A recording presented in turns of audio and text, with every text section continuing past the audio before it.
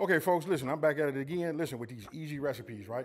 This one right here will go on my playlist of budget-friendly meals. I want you guys to take a look down here. Not a whole lot of ingredients, a lot of things that you guys probably already have. We all got cheese. You might not have the parm, but you got these ingredients probably, inside, your pantry or in your refrigerator. And obviously you've seen beef. So check it out. We making a beef. Well, let me just say it this way. We making a cheesy beef egg noodle recipe. Let's get it. Now, if you guys take a look over here, I already got my pot boiling. You know what I mean? I did the old school thing. I'll show you guys again. Let me go ahead and get my pot holder. I don't know why. We all know oil doesn't mix with water, but still just add just a little bit in there. I already did put myself some, salt in here just to, get a, a little flavor inside the noodles, right? So, got those going. Now let me open up this pack.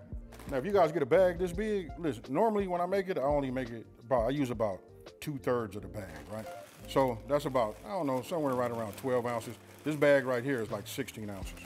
You know what I mean? So let me just go ahead, maybe a little bit more. You know what I mean? Because I am using a little bit extra beef. All right, so we'll just do that. Get these going. I'm gonna wait till this fire comes back up. I wanna see it boil, and then I'll adjust my temp. Now that I have that going, I've already adjusted my temperature, right? Listen, the recipe normally calls for just 1 pound. I had a half a pound left over, might be just a little bit more. And if you guys know me, I like to do everything on the meaty side anyway, right? So what we're gonna do is we're gonna go ahead and start putting a little fire underneath this pot right here. All right, so let's go ahead and just start with like a medium flame. Let's get some heat. Once that comes up to temp, we'll start, going ahead the browning process of our ground beef. The main thing is, like, when you're cooking dinner, this is how I think. I like to multitask. I want everything to be ready at the same time, you know what I mean? So that when I need it, meaning as I'm browning, I might need some bell pepper, right? I might need some onion. So I like to be able to add it when it's ready. So I do it, and that's what we call multitasking, right? Makes the cooking process much easier.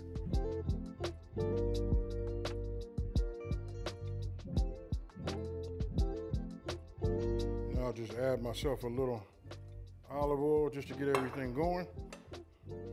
Move this around. I know it's nice and hot. I can feel the heat. Right? And this is 80-20. It's gonna render its own, but we'll drop this in now. Now, you guys see that I'm using, 80-20 ground beef. We could have went ground chicken or ground turkey. You guys decide whichever you would like.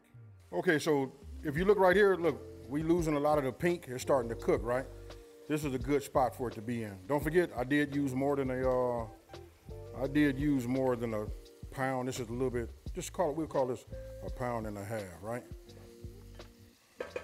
Now, what I want to do is I want to introduce my onions. I always do my onions first, folks. You guys do it whichever way you guys want to do it. Now, I don't know if I didn't say it already. You want to cook your noodles per what the package says, right? So the package says al dente should be 9 minutes, 9 to 11, 10 to 12. You guys do that. I always use that lower number first because we're gonna put these in the oven. But I got these going, and I already hit it with the cold water to shock it so that I can stop that cooking, process. We don't wanna have them mushy noodles. Now, after letting this, have a little bit of a head start, I come with the rest of my veggies, right? Now, you guys notice I use yellow and red. I could have used orange. By us using a yellow, an egg noodle, the yellow not gonna be as seen as much as green and red would have been, So you guys do whatever you want to, but a lot of it's flavor, but the other half of that, just as equally as important, is the presentation. Okay, so now let's talk about the seasoning. This is even before I'm gonna go ahead and add the garlic to it. I'm gonna be using my beef seasoning, right? This is for them a little bit of a heavier meats, but listen, the flavor profile on this is nice. A works good with this too, but I don't want to overpower it. I just give it just a little bit on there. It looked like that was a lot, but it's not. I sprinkled it around, right? Before I give it a mix up, I'm gonna go ahead and bring in my garlic now. All right, so now I'm gonna load this up. This is a nice sized garlic clove right there, right? Put these two in there. Let's get this going. I want you guys to pay attention. Look at that right there. So listen, if you guys have been out there still mincing and all of that, look, pick yourself up one of these, cut your workflow in half, you know what I mean? And look at that, minced garlic, fresh. And then you know what to do after that, folks. It's really about just mixing this up. And I love using my wooden spoon for everything, right? Love having a flat edge, but a lot of times you guys see me cooking. Watch this. I'm finna do a switcheroo. I come here and I grab the spatula. You can still do everything. It allows you to get underneath, get up into these corners. Now, when you think about all of my products, I try to cook with everything low sodium. Even the products that I have developed, they low in sodium too, right? So I like to be able to control my salt. So as far as this goes, I just give it 2 light pinches of salt. That's just to enhance the flavor. I always like to use, fresh black cracked pepper, right? This is the way it goes, folks. This is how we level this up, And you guys might want to ask me, like, well, how much, AB? Hey, until you get tired of turning it, it's going to be okay. When I grew up thinking that pepper was hot, but listen, it takes on a whole new taste once it starts to heat up. We cooking under this fire. We got some nice heat. I can see a lot of flavor in here. Oh, yeah, this is going to be fire right here. Some of y'all going to want to add some black beans to it and roll it up in a burrito. I got you. And now we'll go ahead and use some W sauce. Now we're gonna go ahead and put our tomatoes in, right? Look, right here we got tomato sauce, and then we got fire roasted. You know what I mean? This is where you try to cook with like good ingredients. You know what I mean? This way, your end result will be fire. So some of y'all looking at this, and when I say budget friendly, usually we catch these cans on sale. You know what I mean? If you got a garden, we're coming to the end of the summer now, so getting fresh out your garden will be a little bit on the hard side. You know what I mean? I guess it depends on where you live at. You know what I mean? But what I'm trying to say is you can catch these cans on sale real cheap. Sometimes it's buy 4, get a 5th one free, or you might be able to buy them for $1.99 a piece or whatever. But you get them and you stock your pantry.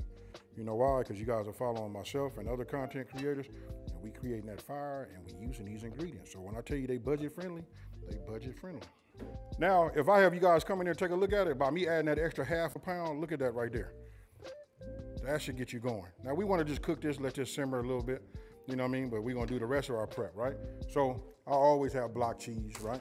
So I got some cheddar right here. I'm gonna go ahead and get myself, and shred my own. I practice what I preach, folks. You know what I mean? We're gonna use the bigger side because this is going in the oven. Oh, and speaking of the oven, now would be a great time to go ahead and preheat to 350 degrees. So we hit the bake, 350, hit start. Now we really, multitasking. Now, let me go ahead and do this. Now we got some parm out here too. Don't worry about the parm right now. Right now, let's just go ahead and get this going.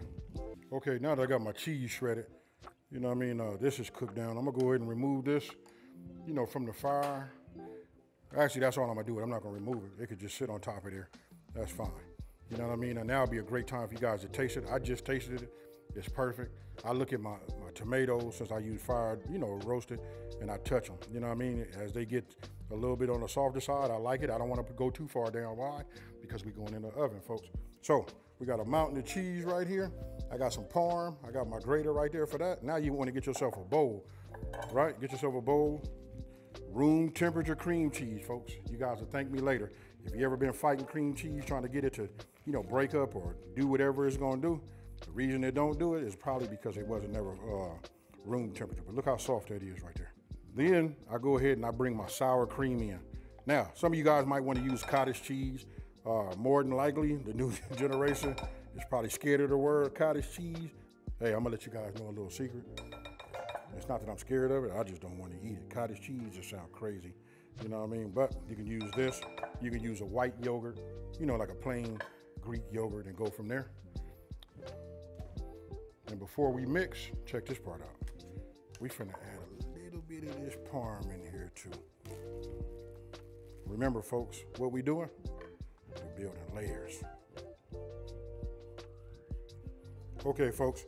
So look, after mixing my sour cream, Parmesan, right, and my cream cheese together, look at that right there.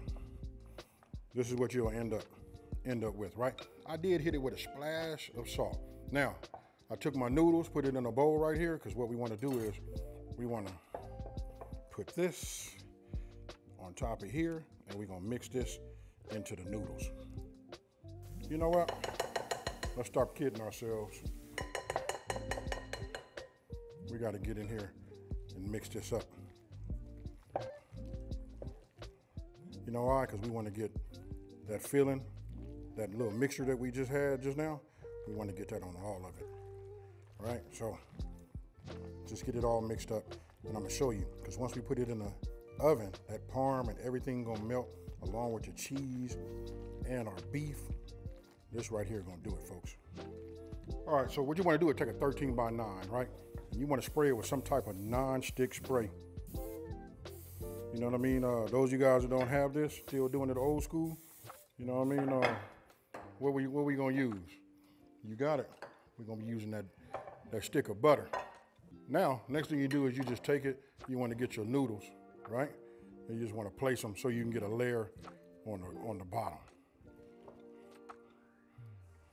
Now, I know we hit it with that little mixture that we made, you know what I mean? So it'll kind of like be a little bit on the sticky side, but use your spoon or fork or even your hands and just give it a little spread, right? Now we just want to go ahead and just put a little layer, just like we making a lasagna, folks.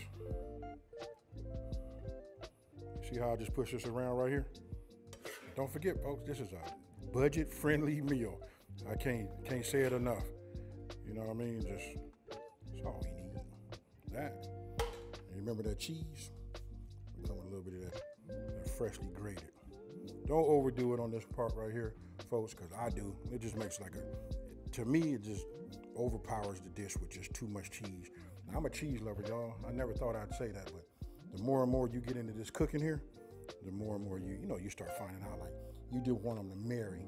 You don't want it to take over the relationship. All right. So now we come with another top layer, just like you see. Don't worry about getting complete coverage. You know what I mean? It's okay.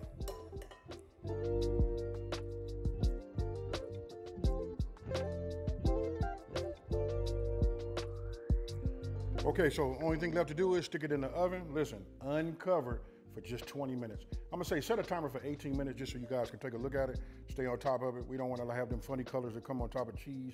You know, that brown color. We just want it to be nice, melted, heated up the whole thing, and got them noodles just right. 18 minutes, folks.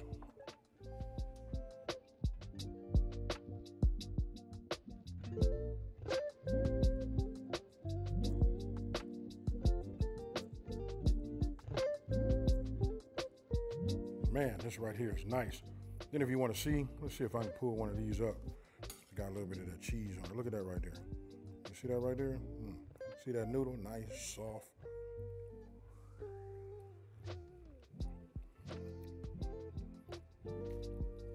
Now let me go ahead and put some of this.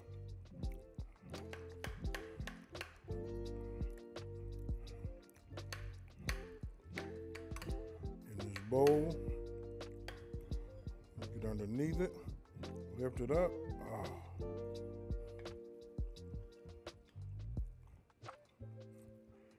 This right here is right, folks. Like I said, it's budget friendly. You know, it'll feed a family of 6. Everybody go to bed tonight. You know, this night, you know, with your belly full. Trust me, folks. Now, really what I want to know is, what would you guys add to this to make it even more flavorful? I'm telling you, sometimes just simple works, folks. This right here is right. I'm gonna go ahead and get me another bite. I just been tasting it, you know, little pieces here and there. But this right here, look at it. Fire.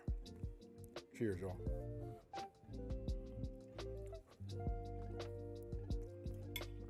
Oh yeah. Okay, folks. That right there is real nice. Now, I got 2 things I want to say. I asked you guys to let me know down in the comment section below, what would you do to add to it? For me, I would have just went ahead and just put, you know, did me some bacon. You know what I mean? Use the bacon fat. Maybe do, you know, go ahead, instead of using the olive oil, to go ahead and brown my meat.